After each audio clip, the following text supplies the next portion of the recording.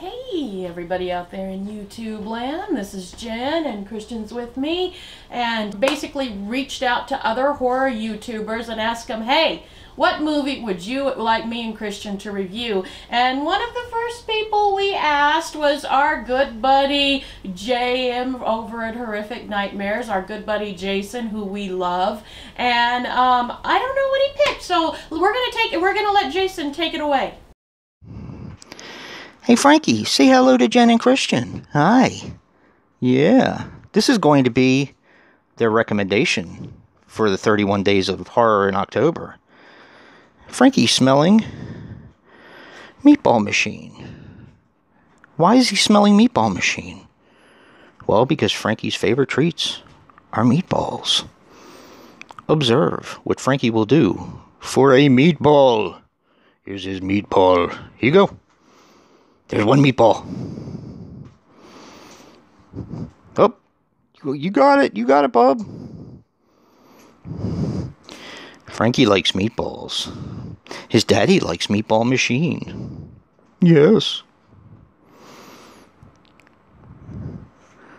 Is that meatball gone? You smell another one, don't you? We have a meatball on the Meatball Machine. Let's see what Frankie does. And this is my recommendation for Jen and Christian for the 31 Days of Horror in October. Meatball Machine. Thank you. And Frankie says, hey, Frankie says, thank you very much. I wanted the meatballs. Poppy! So, Meatball Machine, never heard of it. I have never heard of this movie before. Never heard of it. So we'll go watch the movie and then we'll tell you our thoughts.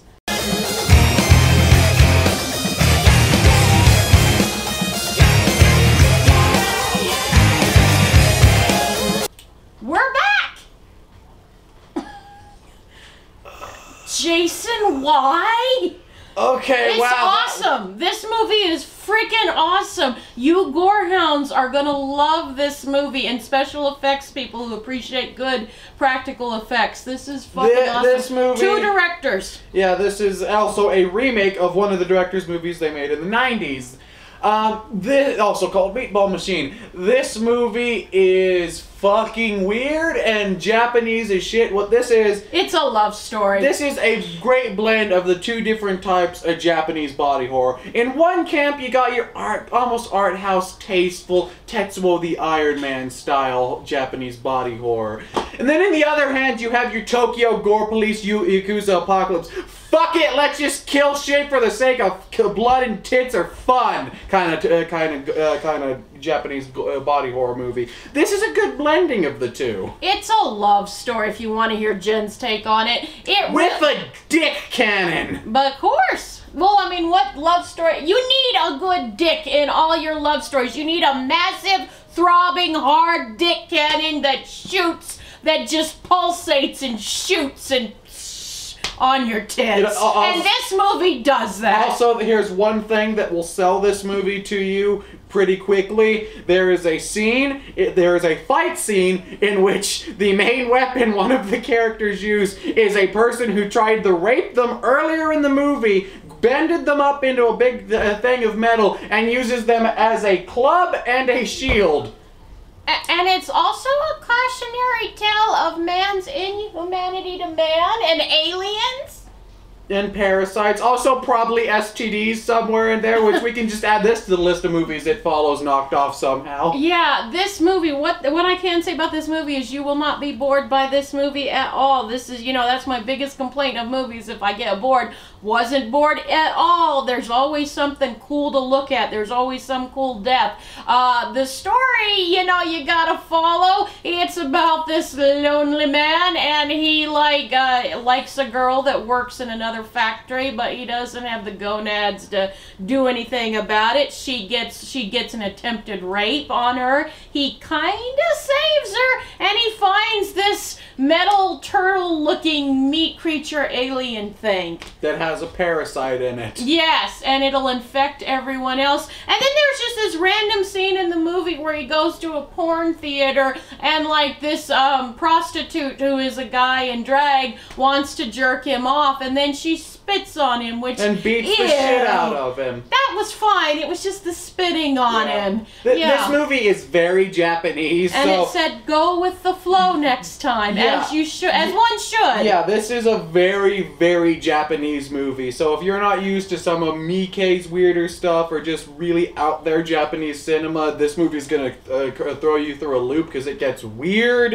I can't imagine anyone not liking it though. Yeah, I really dug this one. This one was a lot of fun. I love weird ass Japanese cinema like this. Tetsuo the Iron Man is one of my favorite movies. Yes. But I can understand some people some movies are a little too weird and out there for them. But then even then, if you're just like you, some good satisfying gore effects, this movie has it. If you enjoy some pretty decent humor, this movie has it. If you just enjoy really weird out there movies, this movie has that. If you're just a sensitive love story type who's looking for, you know, that next great love story, if you're the right kind of person, you found it. Yeah, if you want a weird out there version of Romeo and Juliet, here you go. With a dick cannon. Weirdly, this isn't the first time I've seen a version of Romeo and Juliet that has a giant dick cannon in it. You know.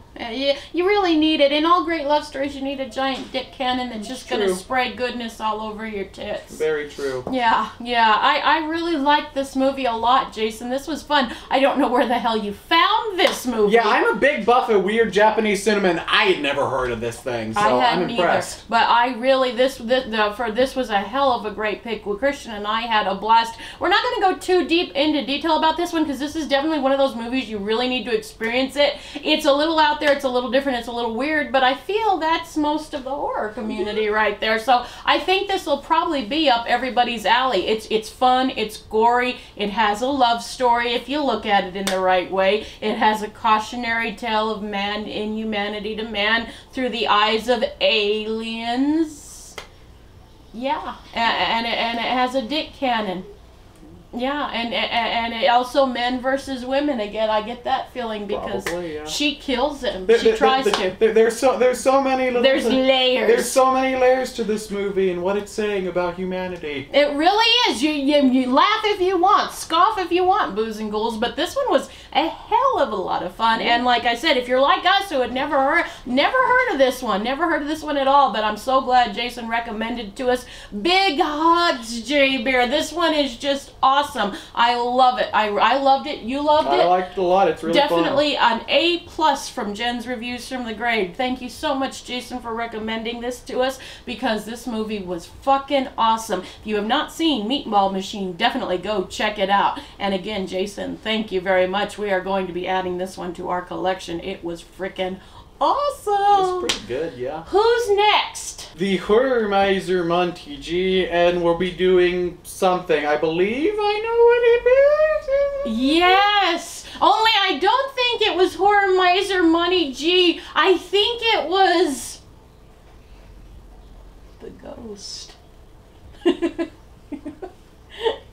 I believe Monty has gotten possessed. And so it's Monty, but it's not Monty. But you guys will see tomorrow. So with all that out of the way, Booze and Ghouls, as always, we thank you for watching. We hope you're enjoying our 31 days of Halloween. Is it over? No.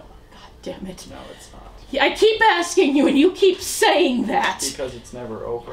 Ain't that the truth? So with all that out of the way, boys, Booze and Ghouls, we hope you've been enjoying this. And if you do enjoy the content of this channel and you haven't hit that subscriber button, please hit that subscriber button because we appreciate every subscriber we get. And with that, we wish you a good day, a good evening, and we'll see you back here tomorrow for another one of our 31 days of horror. Hope to see you there, guys. Bye. Cheers.